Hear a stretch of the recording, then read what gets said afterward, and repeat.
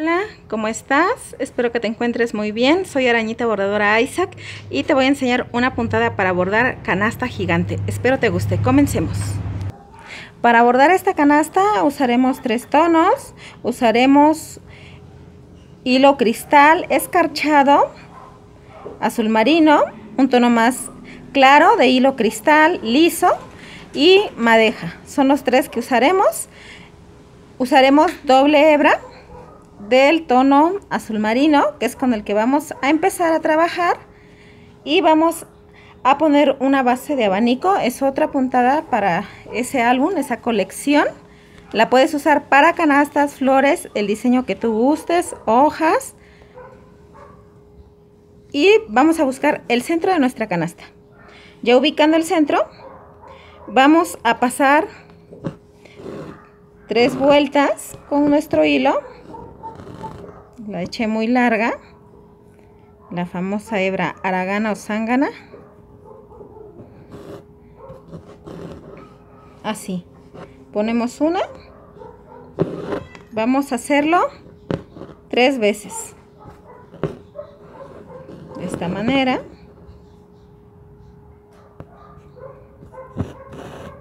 2, una tercera. De hecho, se pueden dar idea por la última canasta que subí el video. Usamos una base de abanico como la que vamos a usar ahorita. Solo le vamos a variar aquí las cantidades. 3 vueltas. Y ya tenemos nuestra primera sección. Ahora vamos a salir. Nota, va a ser leve, sí voy a dejar un espacio, ahorita vas a ver por qué. Vamos a intercalarle otro hilo ahí. Entonces pasamos dejando ese pequeño espacio, abrimos aquí. Recuerda que las puntadas de abanico van juntas abajo, abiertas arriba, y voy a dejar un espacio. Ahora será más grande. Dejaré el espacio de 2 dedos entre sección y sección, y pondré nuevamente 3 pasadas de hilo cristal escarchado. 2, vamos a poner una tercera y dejamos otra vez este espacio de 2 dedos, o viene siendo como de 1,5 cm a 2 centímetros. Dejamos y ponemos aquí nuevamente sección de 3, dejando aquí un espacio chiquitito. Aquí ubícalo, pequeñito. Vamos a dejar el espacio. 1, 2, la puse muy arriba, 3, y repetimos. Dejamos un espacio chiquito aquí, 2 centímetros o 1,5 arriba. Chiquito el espacio, no muy grande, recuerden eso. Y esto mismo se lo haremos al otro lado de la canasta para formar nuestro abanico. 2 dedos. Bueno, yo así me guío. Ya ustedes sabrán qué método se les hace mejor. Y continuamos poniéndolo de esta forma. Abierto arriba, junto abajo, pequeño espacio, hasta rellenar todo. Y vuelvo con ustedes. Ya una vez que hemos hecho nuestro abanico, así es como nos va a quedar. Recuerden que aquí abajo va un poco abierto y ya arriba es de 1,5 cm a 2 centímetros el espacio. Ahora con el azul claro vamos a poner a cada sección sus laterales. Nuevamente estoy empezando en medio. Entonces le voy a poner ahí un par, salgo del otro lado de esa sección, a ver, que se distinga, es que está grandota la canasta.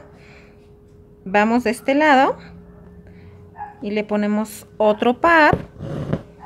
Yo lo estoy usando del mismo tono o del mismo color.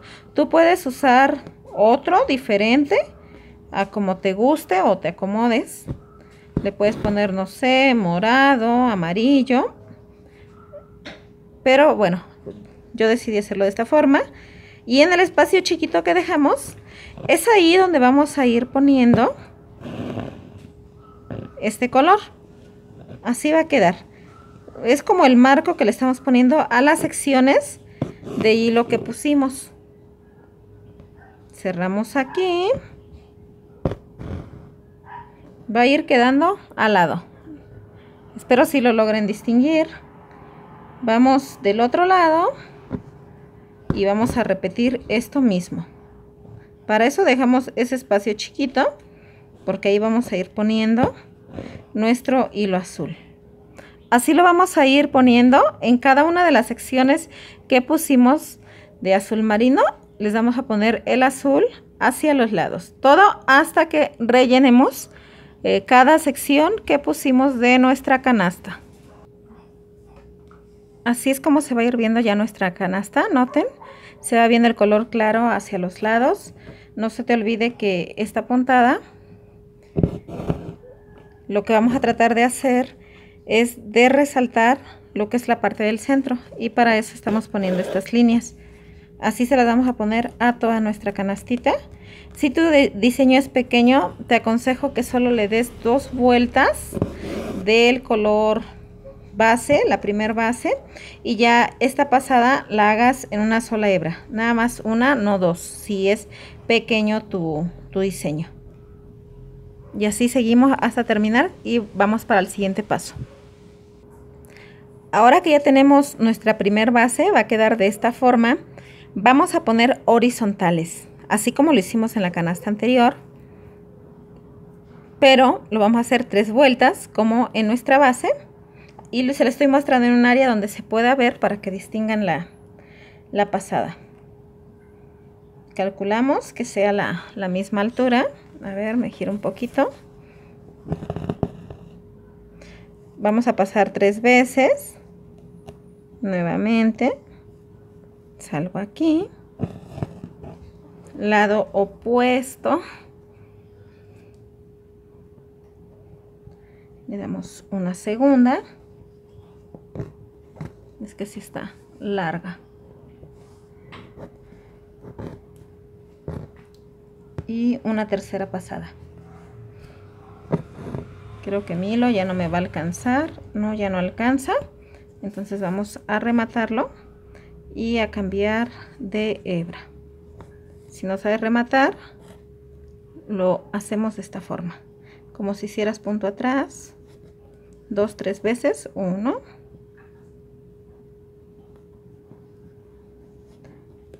2 y 3, y cortamos. Entonces vamos a poner otra pasada más. Bueno, vamos a dar nuestra tercera pasada. Aquí ponemos y vamos a dejar un espacio. Hoy aquí la dejé, la puse muy arriba, no vi. Me voy a regresar. Tiene que quedar junta.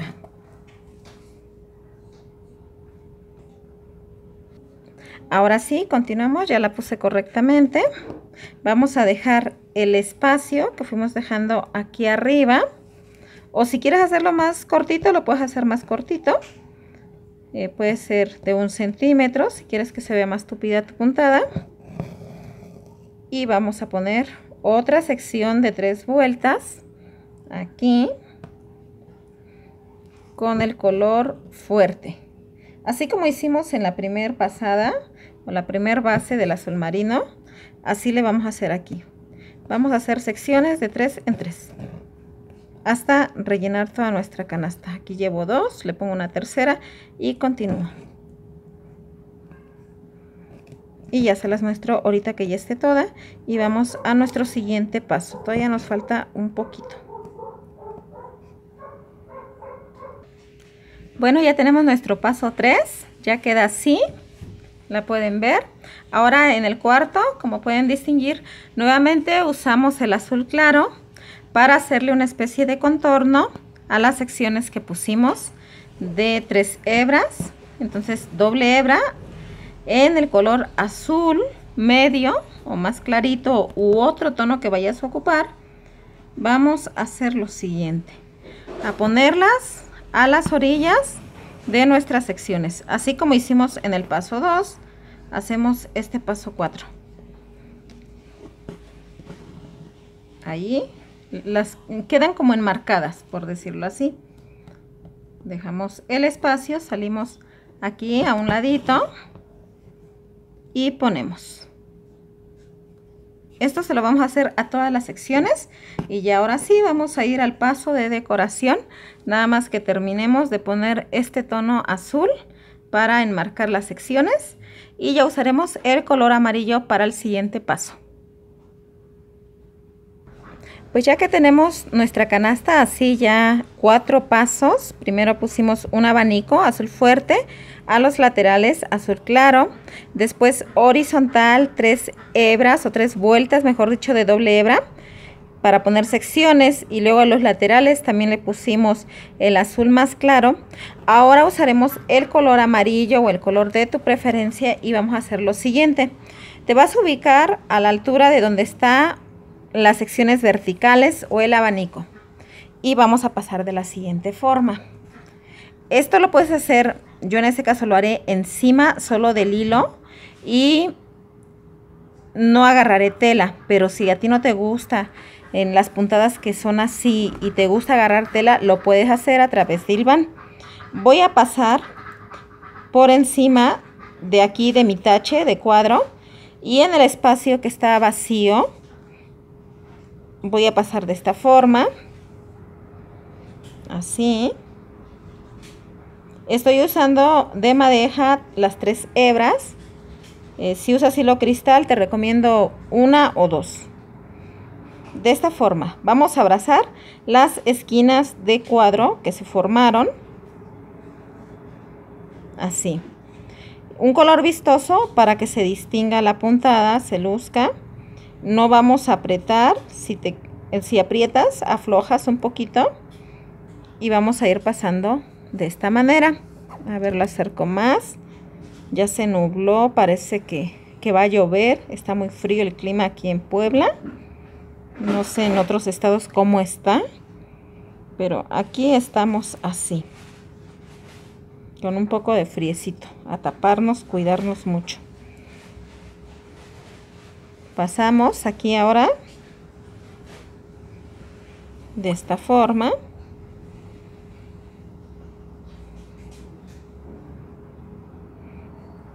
Nuevamente la siguiente, aquí la tomamos.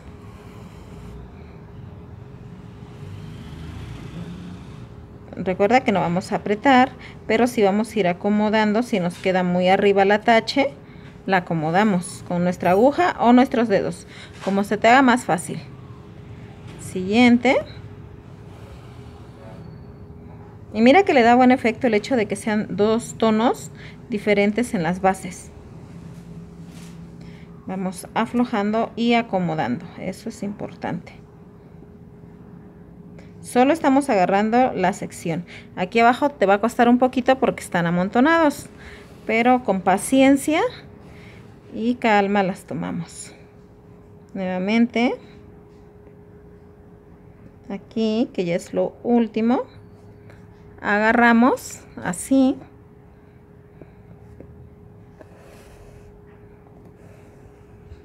De esta forma. Ahora, en vez de clavar ahí en tu tela, bueno, puedes clavar o bien te regresas así, saliendo luego, te regresas y ahora vamos a ir en sentido contrario. Vamos a entrar de este lado y salir del opuesto, porque ya vamos de regreso. Aquí puedes ver, queda un tache encima de esa esquina de cuadro. Paso, queda otra tache, así. Paso aquí.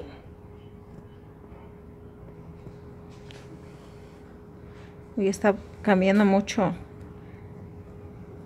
así de esta forma. Ya empiezo a sentir frío y apenas son las 2 y tanto de la tarde. pasamos aquí, vamos en sentido contrario, ya perdí la aguja. De esta forma.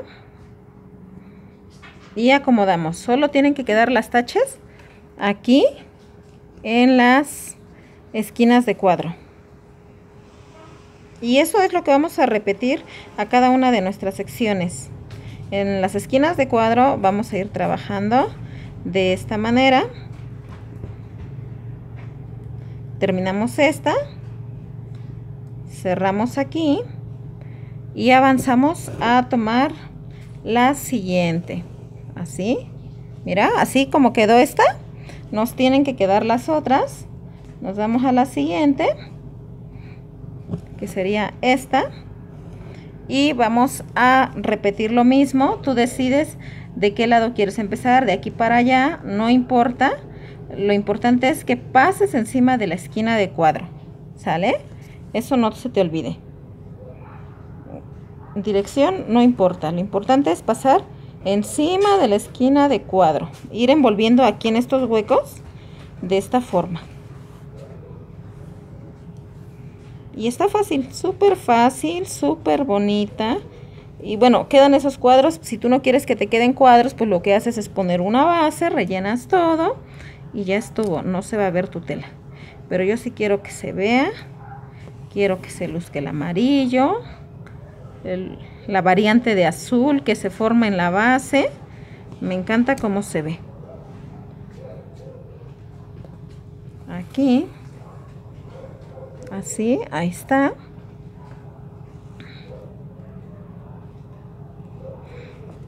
Y si no te has suscrito al canal, suscríbete y checa los videos que tengo, mis listas de reproducciones. Encuentras variedad para flores, hojas, mis favoritos, pavos reales. Y próximamente voy a subir bordado para Nochebuenas. A ver cuántas puntadas, si son 10 o 15 que voy a subir, todavía no sé. Pero es lo que voy a subir y espero te gusten. Llegando aquí abajo, repito, me regreso, no clavo, sencillamente, o no fijo mi tela. Sencillamente aquí mismo empiezo a repetir de regreso. Y pues que les cuento, ahí se las muestro en la miniatura. No creo que logre yo acabarla, ya es hora de ir a trabajar, pero ya les enseñé cómo va, cómo se toma cada sección y así como se luce aquí, que todas se ven juntitas y se va abriendo, así la van a ver en todas. No se les olviden, no aprieten, por favor. Y también visítenme en Tesoros y Secretos de una Arañita en Facebook. Ahí encuentran algunos de los videos de YouTube, pero también videos que aquí no están, para algunos detallitos como bordar tallos, algunas puntaditas para principiantes. Ahí las encuentras. Mira qué bonito se va viendo, y la combinación que usamos de azules con amarillo, no, pues estupenda. Y ahora sí, ya saliendo aquí sí ya fijamos y nos cambiamos de sección. Y bueno, te dejo con esta imagen. Me dio gusto saludarte. Soy Arañita Bordadora Aaisaac y en la miniatura te dejo cómo se ve ya la canasta terminada, porque aparte ya tengo frío y vamos a seguir bordando con calma. Sigan aquí en el canal Arañita Bordadora Aaisaac y visítame también en Aprendiz de Arañita Bordadora. Nos vemos en el próximo video. Cuídense mucho, que estén bien.